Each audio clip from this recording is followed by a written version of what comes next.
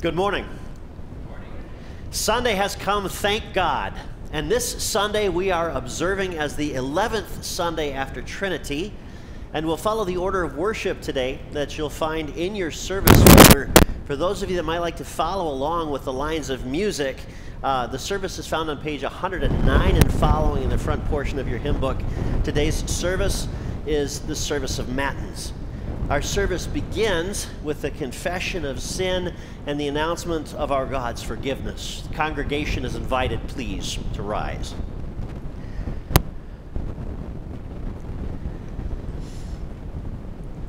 Dearly beloved, we have come together in the presence of God, our Heavenly Father, to render thanks for the great benefits we have received at His hand, to set forth His most worthy praise, to hear His holy word, and to ask for ourselves and on behalf of others those things that are necessary for our life and salvation. Oh, come, let us worship Him. Let us kneel and bow down before Him. Let us confess our sins with penitent hearts and obtain forgiveness by His infinite grace and mercy. Almighty and most merciful Father, we have strayed from your ways like lost sheep. We have followed the devices and desires of our hearts. We have offended against your holy law. We have done those things which we should not have done, and we have not done those things which we should have done. Have mercy on us, O Lord. Spare us and restore us, according to the promises you have declared to us in Jesus Christ our Lord. For His sake, grant that we may live a godly, righteous, and sober life to the glory of your holy name. Upon this, your confession, I, by virtue of my office as a called and ordained servant of God's word, I announce the grace of God to each of you. And in the stead and by the command of our Lord Jesus Christ, I forgive you all your sins in the name of the Father, and of the Son, and of the Holy Spirit. Please be seated. Hymn 111, verses 1, 2, and 4.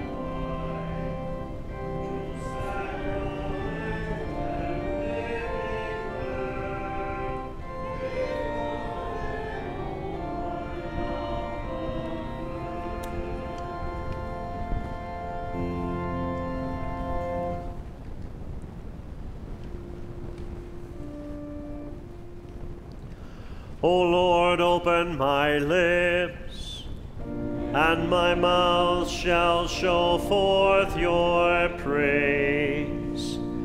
Make haste, O God, to deliver me. Make haste to help me, O Lord. Glory be to the Father, and to the Son, and to the Holy Ghost, as it was in the beginning, is now, and ever shall be, forevermore. Amen.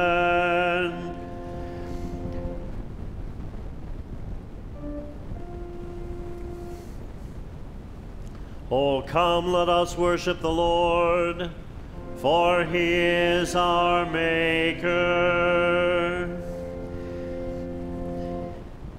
Oh, come, let us sing to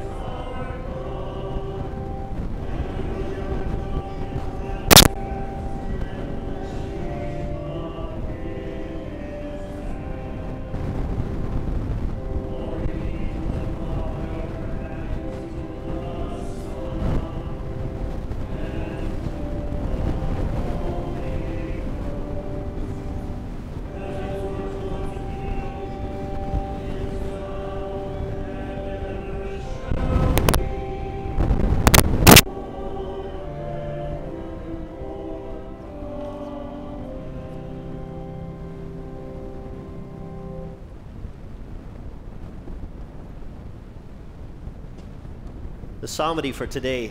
Selected verses from Psalm 68. A father to the fatherless, a defender of widows, is God in his holy habitation. God sets the solitary in families.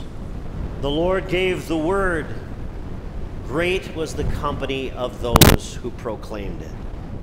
You have ascended on high. You have led captivity captive. You have received gifts among men.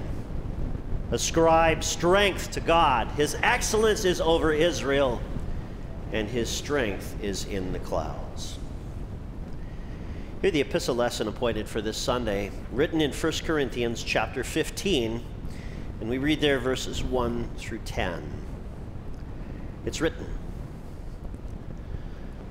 "Now I would remind you, brothers, of the gospel I preached to you, which you received, in which you stand, and by which you are being saved, if you hold fast to the word I preached to you.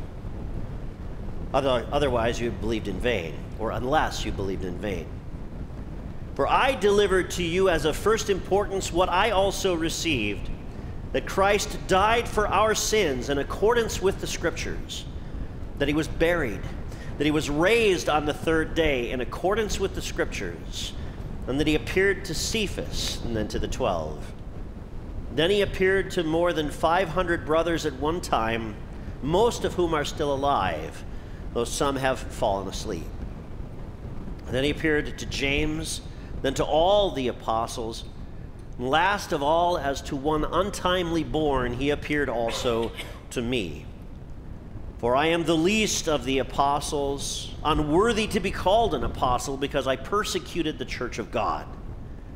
But by the grace of God, I am what I am, and his grace toward me was not in vain. On the contrary, I worked harder than any of them, though it was not I, but the grace of God that is with me. Here ends the epistle lesson. Please rise in honor of the gospel of our Lord Jesus. The Holy Gospel for the 11th Sunday after Trinity is written in the Gospel according to St. Luke in the 18th chapter. We read there verses 9 through 14 in Jesus' name, and these verses will also serve as the basis for our sermon this morning.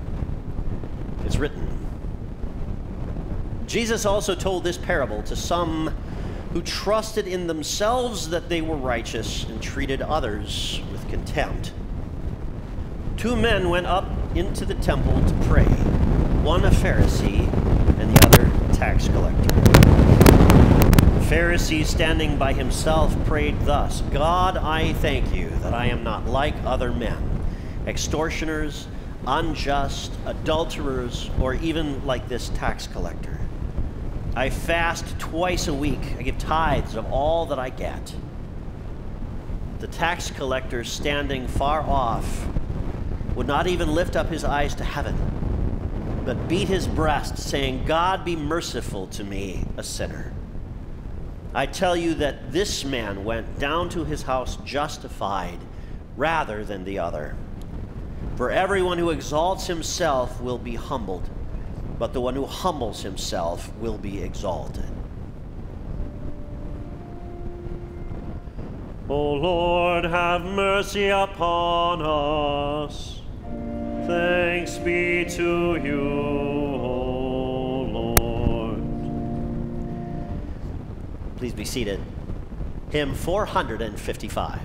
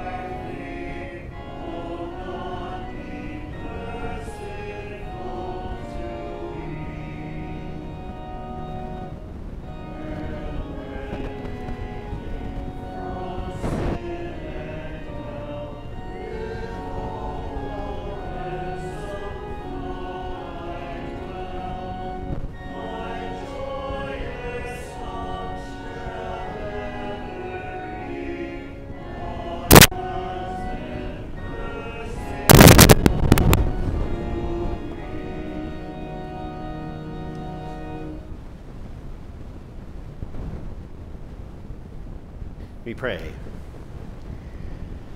O Almighty God, most merciful Father, for Jesus' sake and in him alone, show mercy to us. Bless us by your grace to take heart, to be encouraged, and to be built up and helped. Grant us your joy and peace, and to that end, most merciful God, may the words of my mouth and the meditation of our hearts be acceptable in your sight. God, our rock and our Redeemer. Amen. In the name of Jesus, grace to you, mercy and peace from God the Father and from our Lord and Savior, Jesus the Christ. Amen. The Lord Jesus taught in parables. And the parable that we heard this morning, or the story that our Lord Jesus told, is two men went up into the temple to pray. And so far, no difference. Both are men. Both go to the same place. And both go to do the same thing. And it's a religious thing that at a time set for prayer, they might appear before God. But both Christ and we too will begin to see a difference between these two. We'll see a difference between these two men in the end. And that, to start with, ought to warn us against using religion as a veneer, a cloak for evil, or for fooling the world or ourselves, or heaven forbid, God. How you live matters, as does how you believe. And so it says, look carefully how you walk, not as unwise, but as wise, in Ephesians 5. And St. James writes, if anyone thinks he is religious, but does not bridle his tongue, he deceives his heart, and that person's religion is worthless. The religion that is pure and undefiled is this, before God the Father: visit orphans and widows in their affliction, and to keep oneself unstained from the world. What you believe and how you live, they both matter. And to think otherwise is to think that God doesn't mean his word, his words of law and his words of gospel. But he does. And so he has given us a house to call to repentance and to present you with the object of your faith, along with every encouragement and every instruction and every comfort. And so to God's house, the house of old, the Pharisee and the tax collector come. We come to God's house too. We notice the Pharisee and the tax collector, and we begin now to notice differences between them. Believe it or not, Pharisee back then suggested respectability. It suggested piety. It suggested a righteous life. And I don't know if we have anything in our day that comes close or carries the same weight. But if you've ever said, my mother is a saint, I think that kind of gets close to it. Tax collector. That suggests treason, dishonesty, theft, an impious and unrighteous life.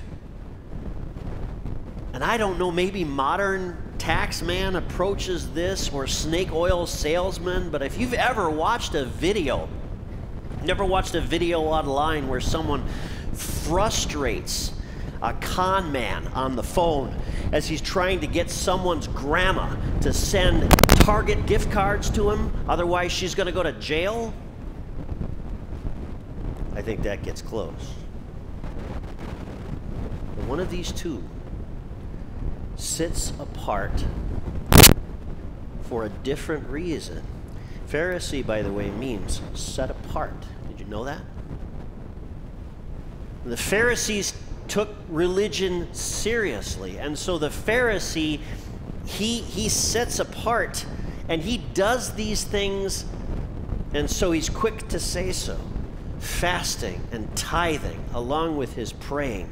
But the other man, he also sits apart by himself, but at a distance, and he looks down. And well, shouldn't he? And wouldn't you? And finally, as they start praying, these two, and their words are different, they start exposing a difference in their heart and what's happening in there. The Pharisee, standing by himself, prayed thus: God, I thank you that I am not like other men. And who could argue with that? He's a Pharisee. He's set apart. Look at his life. But, are you sure? And what do you mean you're not like other men? Who says you're not? They're men, so are you. They're mortal, so are you. And they are accountable for things that they do, just like you. And the truth of the matter is, those differences that seem so important to us, they melt away. One person hoards money while another person burns through it. And each one judges the other, but at the same time, each one is serving themselves. And they fulfill what it says in Psalm 53, they have all fallen away. Together they have become corrupt.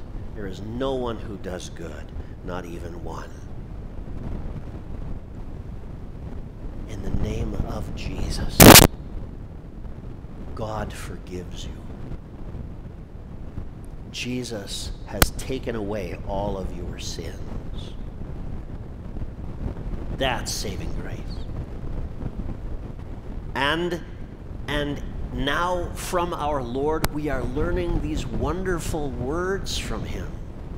Words that are all about gathering in and receiving together from him. We are learning words like us and we and our, as in our Father, words that we receive from him. Give us our daily bread, and lead us not into temptation, but forgive us, and Lord, have mercy upon us, until that day when finally, once and for all, Lord, deliver us from evil. What a wonderful gathering in, and what a wonderful, beautiful, lovely inclusion, a glorious inclusion of you. And if you hear these words, then you are included in us and we and our. For you are all men, as in God would have all men be saved and come to the knowledge of the truth. You are in the world, as in, look, the Lamb of God who takes away the sin of the world. And Jesus told this parable. He told it to people harboring a twofold, a double problem in their hearts. I don't know if you heard it. But some trusted in themselves that they were righteousness and also treated others with contempt. You see, the world knows one kind of goodness, but God knows another. And you don't want to mistake them. The Pharisee that we read about in this text did mistake them. And he prayed, God, I thank you that I'm not like other men, extortioners and unjust and adulterers, or even like this tax collector. I fast twice a week and I give tithes of all that I get. Finally, some people will disagree with God's prerogative that makes him the judge. Some will disagree with him about the seriousness of sin, especially when it's hiding behind that veneer of piety. Some will disagree with God over the value that he places on the humanity of others. Now, who does that? But what does it say? Forgive us our trespasses. And because it's that way, it says also, Lord, have mercy on me. That word reaches your ears and your heart, and it gathers you in, because sin would finally separate you and isolate you. But Jesus blesses the poor in spirit and the sorrowful, who have nothing, and bring broken hearts to him. For just this reason that God resists the proud but gives grace to the humble. He wounds so that he might heal, and he kills so that he might make alive. He humbles you so as to lift you up. And so he shows you the tax collector so that you can stand with him. The tax collector stood far off, and he couldn't even muster it to lift his eyes to heaven, but he beat his breast, an expression of a deep heartfelt sorrow, contrition, faith. God, be merciful to me, a sinner. So find that you have sinned, whether by disobedience or by pride.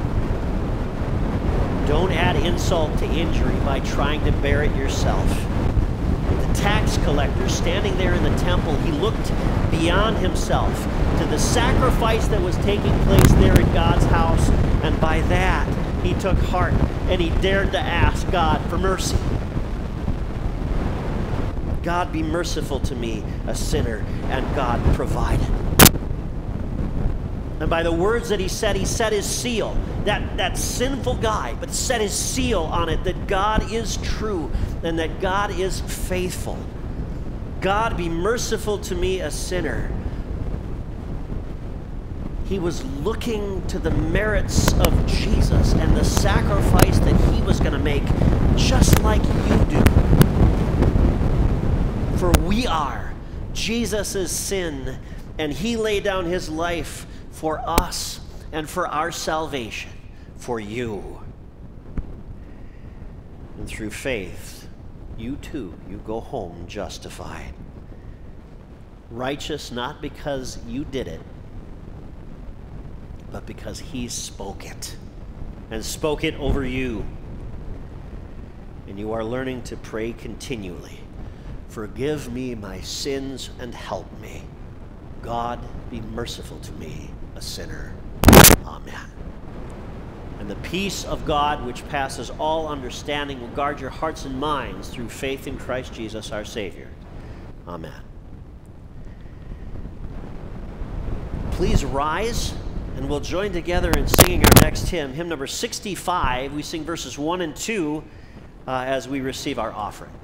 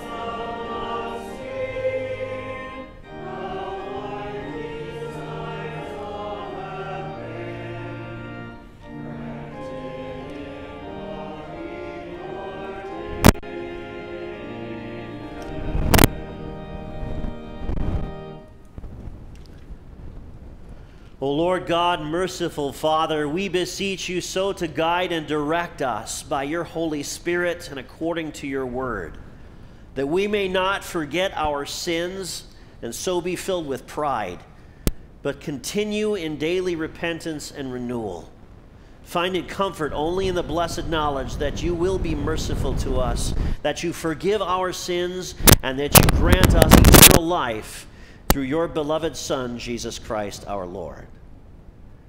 In his name we come before you, gracious Father, and ask for your help and blessing for all of those in need. We pray for your servant, Al Schlusner, who is in Ohio and has suffered an apparent stroke. We ask your blessing and your help for him. Continued healing for his body. We give you thanks that he is home from the hospital, and we ask that you provide for him and continue to comfort him with your words and promises. Be with your servant Tim Hartigan, who is hospitalized today also with a fever and apparent infection. We pray that you would grant help and healing to him and restore and strengthen him in body and sustain him in heart and mind and preserve and build up his faith. Even so, Heavenly Father, pray that you would be with and bless and help this congregation that you bought with a great price, that you would cause your word to pervade our homes and enter deeply into our hearts and return to you again in prayer and praise and thanksgiving. And bless us also to make confident and joyful confession of your truth. Sustain and build up your church, we pray, and bless our nation that we might enjoy a time of peace under good leadership, and that in our time of peace, your word will accomplish its good purpose. Heavenly Father, please hear us in all our prayers and bless and sustain us in your name and for your mercy's sake. Amen. Congregation may be seated for the canticle Te Deum Laudamus, page 4 in your bulletin.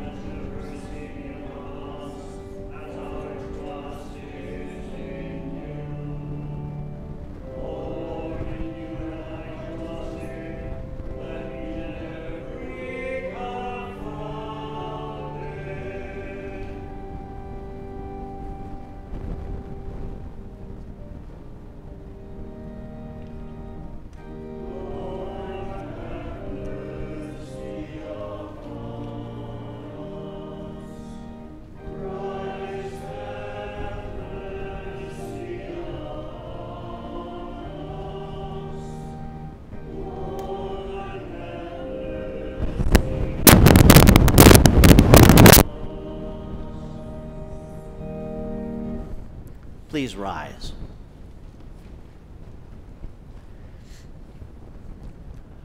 Our Father, who art in heaven, hallowed be thy name. Thy kingdom come, thy will be done on earth as it is in heaven. Give us this day our daily bread, and forgive us our trespasses as we forgive those who trespass against us. And lead us not into temptation, but deliver us from evil. For thine is the kingdom, and the power, and the glory, forever and ever. Amen. I believe in God, the Father Almighty, maker of heaven and earth, and in Jesus Christ, his only Son, our Lord, who was conceived by the Holy Ghost, born of the Virgin Mary, suffered under Pontius Pilate, was crucified, dead, and buried. He descended into hell. The third day he rose again from the dead. He ascended into heaven, and sitteth on the right hand of God the Father Almighty. From thence he shall come to judge the quick and the dead. I believe in the Holy Ghost, the holy Christian church, the communion of saints, the forgiveness of sins, the resurrection of the body, and the life everlasting. Amen. Well, Lord God, Heavenly Father, we thank you that of your boundless grace, for the sake of your Son, you have given us the holy gospel and have instituted the holy sacraments, that through them we may have comfort and forgiveness of all our sins. We beseech you, grant us your Holy Spirit, that we believe your word, and through the holy sacraments day by day establish our faith, until at last we obtain eternal salvation. Through Jesus Christ, your Son, our Lord, who lives and reigns with you in the Holy Spirit, ever one God, world without end. Amen. Let us bless the Lord. Thanks be to God. The grace of our Lord Jesus Christ, and the love of God, and the fellowship of the Holy Ghost be with you all. Amen.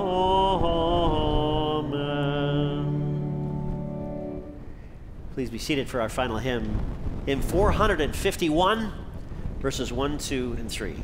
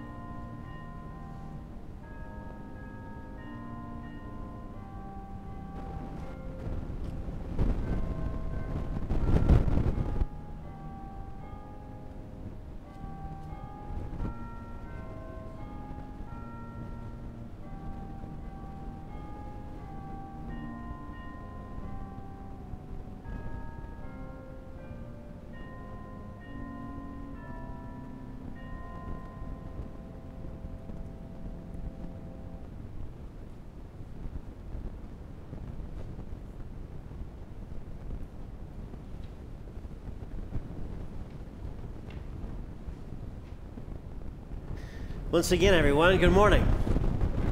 It is so good to see all of you here this morning. I want to thank you for the chance to be here with you in God's house, and God bless you by all the things that you've heard and received from the dear Lord Jesus today. Just a couple of things to bring to your attention as we come to the end of the service. The first thing is I'll remind you once again about the back page of your bulletin, the congregation prays. It's something you take and use for devotions in your home. You can modify it however you like. The page right before that, you'll find the announcements for what's going on here at Redeemer this week. So first of all, after our worship service lets out, everybody is invited down to the parish hall to have some refreshments and some time to visit with one another. I hope that you'll take advantage of that. And Sunday school and adult Bible study is scheduled to get started right about at 10:30 today. On Tuesday, there is a leadership meeting scheduled at the Muth's home at 6:30. And on Thursday, there's our virtual Bible class on Skype at 7 p.m. Come next Sunday, God willing, the divine service again at 9 o'clock. And Ladies Guild is back on the schedule for this month, for next week. Does that sound right, Carol? Does that sound good? Okay. So, and then Sunday school and adult Bible study, of course, at the usual time. So those are the things that I have for announcements right now, unless there's anything that may have been forgotten or needs to be announced yet. Okay. Let me make sure to mention this. I do have something else, come to think of it. I have this sign-up sheet. Last week, we got started doing a visit to every member household. I would like to say thanks to the congregation for so much warmth and hospitality. Thank you for welcoming me into your homes. I'm delivering the new directory to our households. And so I want to say thanks to everybody that I've had the chance to see so far. If I haven't had the chance to see you yet, there's an opportunity here to sign up. I'm going to put this in the narthex, and then afterwards I'll bring it down to the parish hall if anybody would like to sign up for a visit, sometime during the course of this week, okay? And so please do take advantage of that. And I look forward to bringing your directories out to you. It's a lovely opportunity for me to bring you something and then have the chance to visit with you a little bit and ask whatever questions you might have and share with me whatever your thoughts might be. So I hope you'll take advantage of it again. So, and that's everything, everybody. So God be with and bless all of you until we meet again. Please look for this. God be with and bless all of you until we meet again. And God grant it. I'll see you Sunday.